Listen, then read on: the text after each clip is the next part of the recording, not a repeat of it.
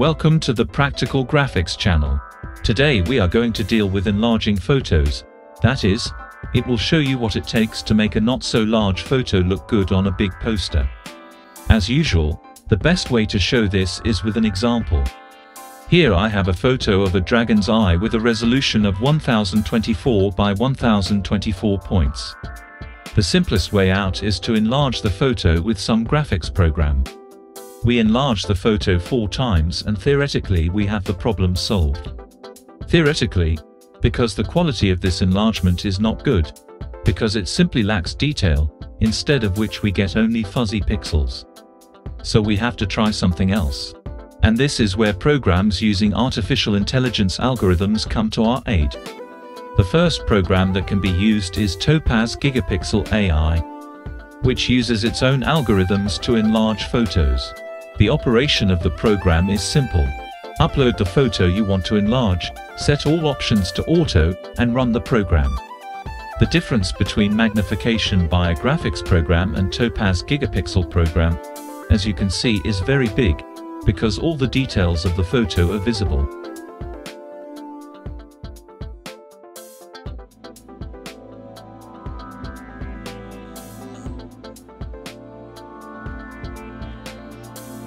And here we could end, but Topaz Gigapixel has one disadvantage, and that is the price, which is $100. So let's try something else.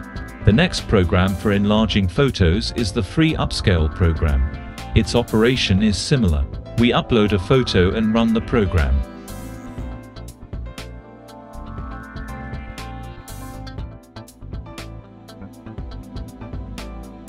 The quality of the enlarged image compared to the test image looks like this.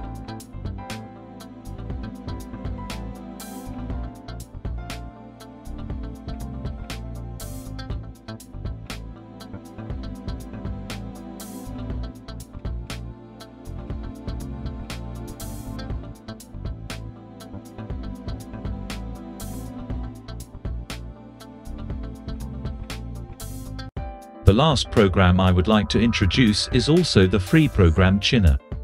Unlike the previous 2 programs, this is a real combo that allows for very large automated processing of photos, and interestingly, also videos. The operation of this program looks a little different. We have to assemble from blocks what we want the program to do for us. As you can see, there are quite a few possibilities, but let's deal with photo enlargement. First, we choose the module for loading the photo, then the module zoom in. We still need the algorithm that will be used for this operation. And here we need to stop for a moment. The software uses generally available algorithms for more than just photo enlargement. We can download all available algorithms from this page, and as you can see, there are quite a few of them.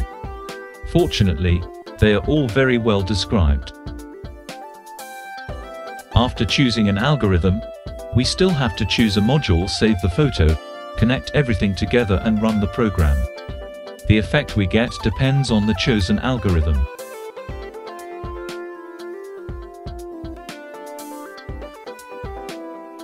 The differences between some of them look like this.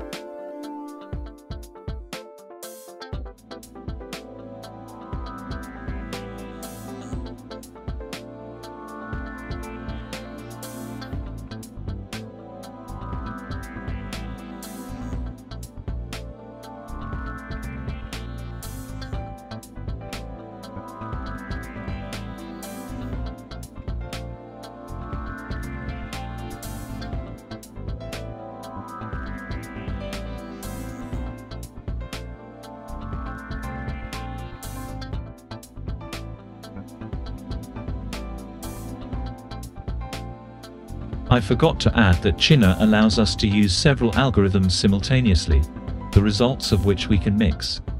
So we can come to very interesting results, so I encourage you to try.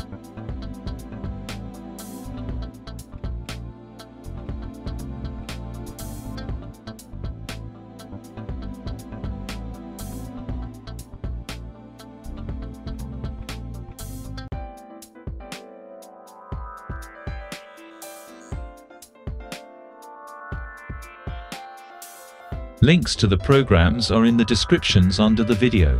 If you liked the video, please subscribe to our channel.